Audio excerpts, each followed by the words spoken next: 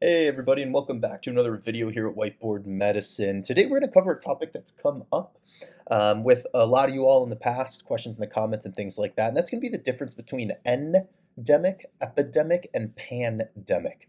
These are words that we see quite frequently ever since COVID, and even preceding then, but certainly ever since then, kind of in the news and healthcare world, and certainly we have and continue to talk about these terms when it comes to day-to-day medical stuff or epidemiology or public health or virology or what have you. But we're going to talk about what exactly they mean because there are some really important differences and they're not always used accurately, especially when we see them written in some of these news articles. There is some fluidity to these terms, and one can transition into another, right? So endemic can become an epidemic, which can become a pandemic can become endemic, an epidemic can become endemic, and all this is going to make sense as we go through. So those of you new to the channel, this channel, Whiteboard Medicine, we are a medical education and medical news channel. We try to post every other day, so definitely subscribe, hit the bell button, check out the other videos. We'll link some interesting ones in the video description as well. We would love to have you. We also have a Patreon page that we're trying to kind of buff up membership that we post almost daily in, so that'll be linked in the video description as well. Definitely check that out if you have an interest in joining some of our communities. All right, no further ado, quick 30-second break for introduction. Don't go anywhere. We'll dive right in. Hey everybody, and welcome to Whiteboard Medicine. We appreciate you checking out the video. Here at Whiteboard Medicine, our goal is to create medical education content for all types of interested learners. That includes videos, practice questions, study resources, and much more.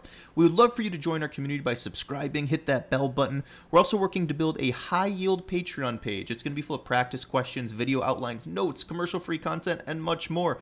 None of these videos are intended to be acted upon as medical advice. Please pause the video here and read this disclaimer in its entirety before moving on. All right, thanks for sticking around. So pandemic, epidemic, and endemic. All three of these terms describe how far a disease has gone, sometimes referring to geographic region, and other times referring to pace of spread. Okay? The, kind of most robust of these terms is pandemic, followed by epidemic, followed by endemic. So we're going to start endemic and we're going to move our way to the left. So an endemic is a disease that is established and that is present at kind of a basal level in a population. Okay? It's a disease that spreads around that population, but doesn't often spread out of control. It's usually kind of contained in a smaller geographic region, but not always. And it often follows somewhat of a kind of predictable pattern. Case counts and things like that often follow a more predictable path of spread and pattern. Some examples of things that are endemic would include a lot of diseases that are not present in the United States, but things like malaria would be considered endemic to certain areas. In addition to that, things like hepatitis B, this might be one that is more familiar to people in the USA, is endemic to some regions. Okay. This often is used to refer to infectious diseases, but it actually can be used to describe non-infectious diseases as well. But endemic is kind of this local basal presence. It spreads, but not too robustly. It's often predictable, usually in a contained geographic region, although again, not always. This is in comparison to an epidemic. All right, an epidemic is when a disease starts to spread unexpectedly or quickly. So this is a disease that maybe was endemic, or maybe was not even endemic and just took hold in a population. So unexpectedly and quickly. Oop, that's how you spell quickly. It usually expands beyond a smaller region, but is still geographically contained.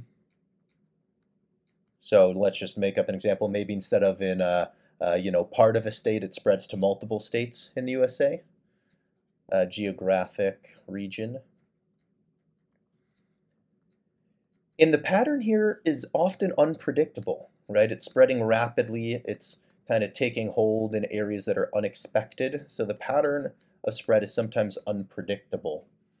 Examples of this would be, again, not in the USA, but Ebola has caused multiple epidemics in the past where it starts to spread very quickly.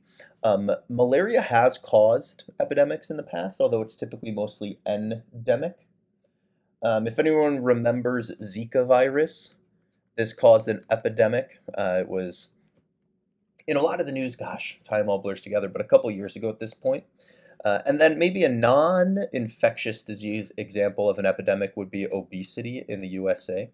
Started to spread rapidly, expanded beyond into a larger geographic region, and was somewhat unpredictable, although now we're starting to get a better grasp on it.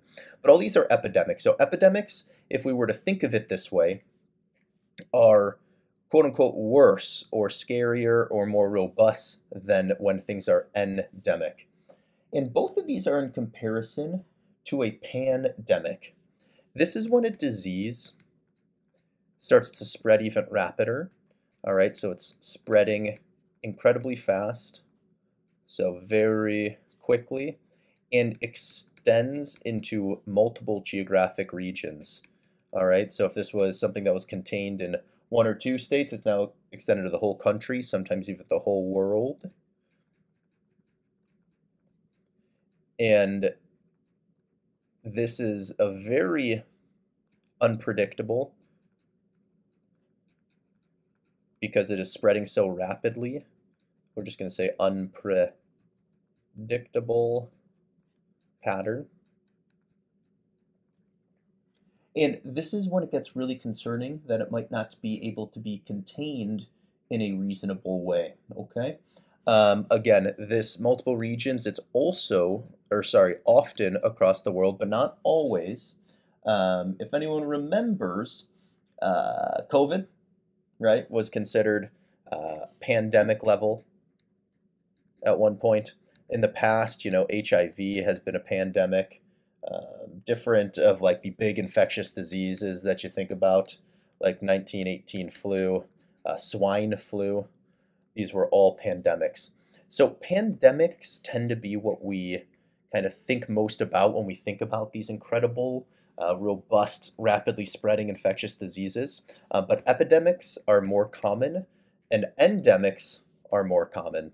If we were to continue this like progression, epidemics can sometimes become pandemics. And pandemics usually start as an epidemic, right? Because it usually starts to spread unexpectedly quickly in a more contained geographic region before it then starts spreading very quickly and extending beyond that geographic region, as we saw with COVID, right? COVID started in like Wuhan as a epidemic, and then it spread across the world and became a pandemic.